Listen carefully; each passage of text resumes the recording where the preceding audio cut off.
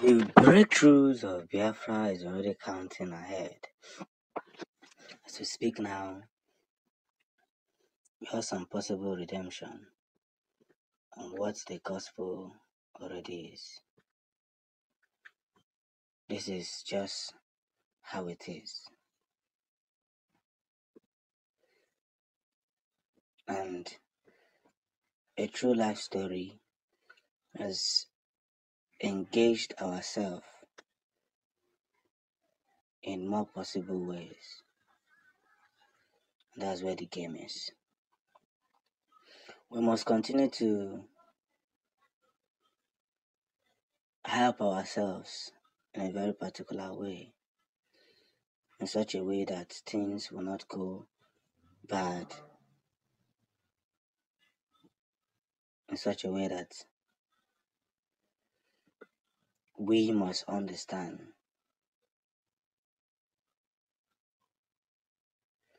that our fight for Biafra cannot be escaped. Now, for so many days now, we've been meeting congressmen of the US, congressmen of that country, congressmen of this country.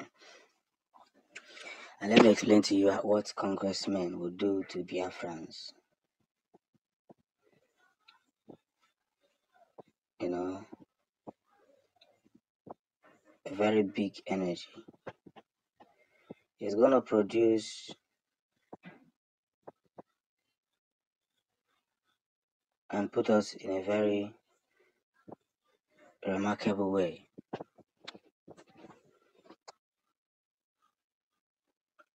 That's getting what we want. Putting ourselves together and understanding the possible gain. That's where the storyline begins. A truth that cannot be remeasured. A truth that cannot be put aside. So as we continue to near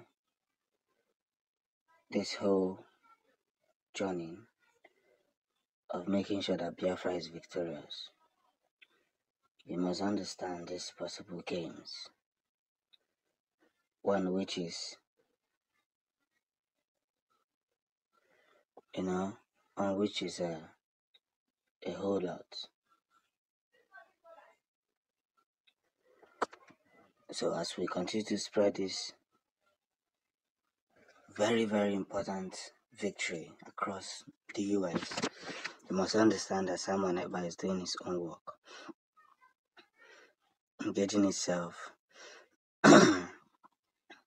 and putting itself in a very proper order. So everything has gotten to that point where everyone must understand.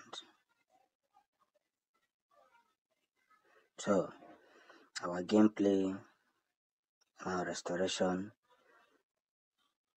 is becoming more physical. And that's where the storyline is. So as we win properly well. And as we gaze high, we gaze properly well. This is just the very beginning of what the storyline is. Biafra or not. The point we are now is the point of no apology. The point of no apology. That's the point we are now.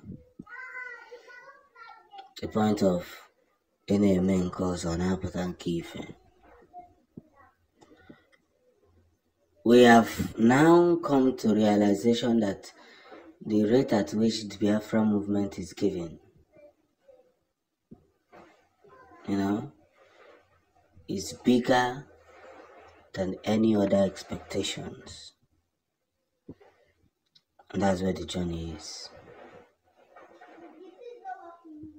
Are you getting the point? Now, the Biafra Republic government in exile, finance minister, and a delegation of the Biafran American met with Congressman Tom King RN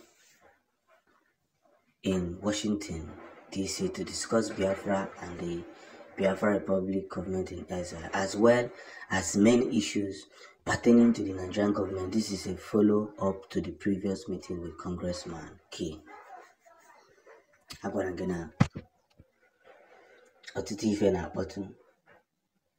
Things are already at the doorstep of what it is, of where it is, and how it is going. We must take a very big understanding on what has already happened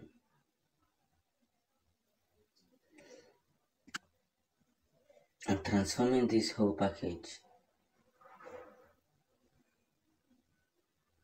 into the biggest part of it all. We must really understand how Biafra has become one of the biggest nations to be talked about.